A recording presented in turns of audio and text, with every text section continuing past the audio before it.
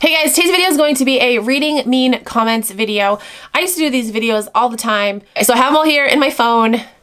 Where should we start? So I get this comment all the time. This one says, "You just like drama." I get some form of that. Like, oh, Vanessa's a drama queen. She just likes drama. Yeah, da da da. But what's fucking hilarious is that the people that say those comments to me are watching a drama video. I just laugh because it's like, you like drama too. You do. Otherwise you wouldn't be watching a drama video. We're the same. The only difference is I'm speaking out about it and you're just like lurking quietly, silently, but you love drama. Otherwise you wouldn't be watching the video. So I just laugh when people say that because it's like, you're a fucking hypocrite. If you didn't like drama, then you wouldn't be watching a drama-filled video. So just shut the fuck up. This comment is from one of my recent videos where I talk about how I get messages from people all the time where they want me to talk about, you know, how they've been scammed. They want me to help them out. This person says, "No one puts anything on your shoulders. You make the decision to do it, no one else." Okay, so the second part of that comment is true. You make the decision to do it, no one else. But the first part, no one puts anything on your shoulders. That's what? That's not true. They do put stuff on my shoulders. The amount of DMs, if you guys could see my DMs, like you'd be like, holy fuck. So yes, they do put it on my shoulders, but you are correct. I'm the one that makes the decision to do it, no one else. So you almost 100% with that, but no, that was 50. That was a fail. This was on a recent video where I talked about how I don't understand why people like shoot the messenger. Like if I deliver a bad message, oh no, I'm the bad person. And I didn't understand that. And so this person said, "What a self-centered video. How about informing people about what is going on in the situation? This video is about you.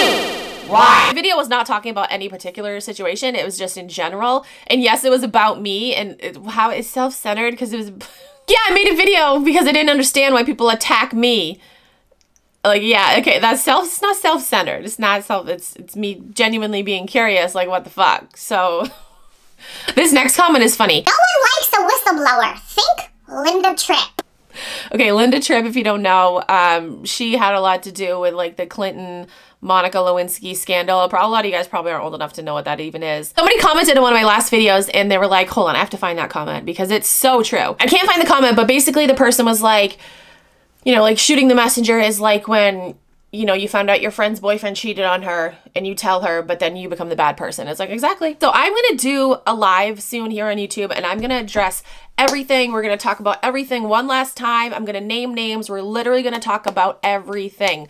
So don't miss that. I don't know when that's going to be because I feel like that's going to be like a 6-hour live. Like it's going to be crazy. So I got to figure out the best day and time to do that. So make sure you guys are following me on Instagram because that's where I will announce the date and time. You don't want to miss that live, I promise. This person said, "Why do you keep lying about getting banned from Whatnot? You had tons of warnings before getting banned. Nicole did not ban you. She doesn't have control over that."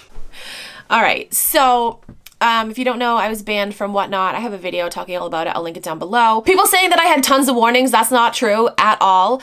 I had one other instance where I was banned, and you guys want to know, I was banned for a week. You guys want to know the reason why I was banned for a week? I've talked about this, I think in a live. Actually, I don't know if I talked about it in a video, but the reason why I was banned for 1 week was because I was literally warning other sellers about Nicole State. Like a bunch of people got together and sent DMs that I had sent them and said, "Oh, this person's harassing me." It's like, if you actually read the message, I'm just looking out for you and telling you your new bestie isn't really your new bestie.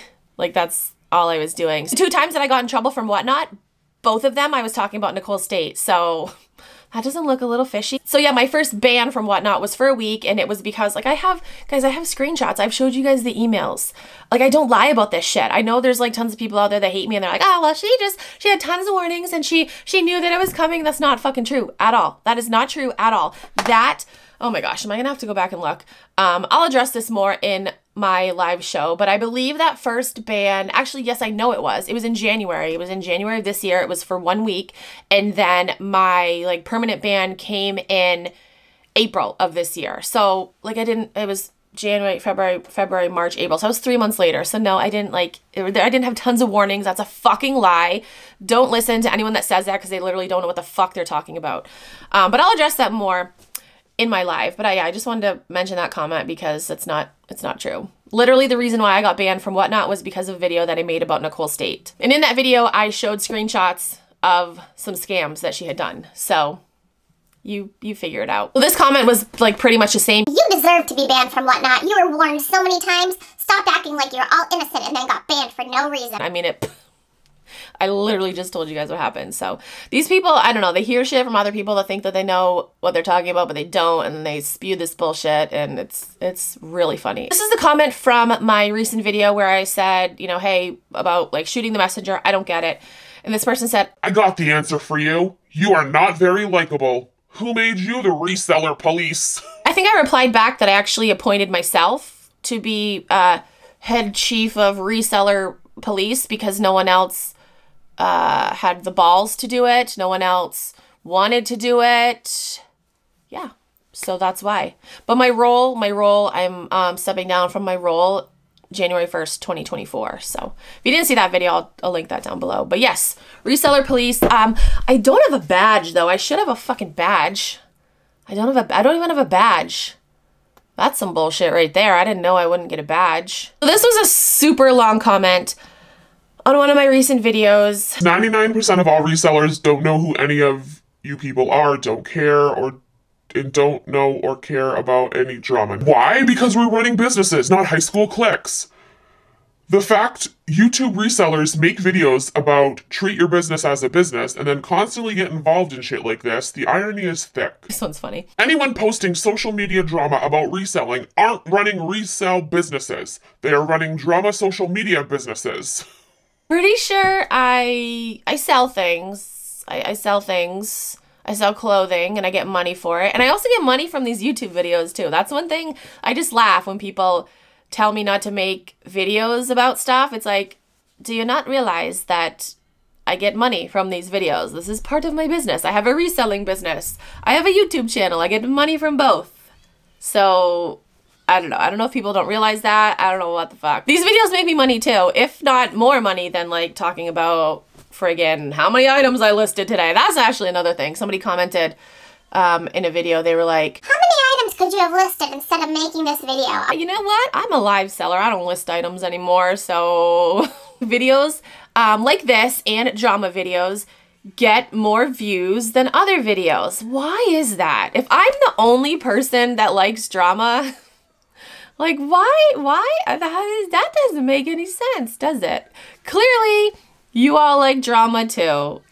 You do. You're just afraid to admit it. You just try to be like incognito and watching the videos, but clearly you like drama. You don't like to be involved in it. Like that's me. I don't like to be involved in drama. Like nope. But I will talk about it. That's the difference. I'll talk about it. You guys just want to watch it. So you can't like shit on me.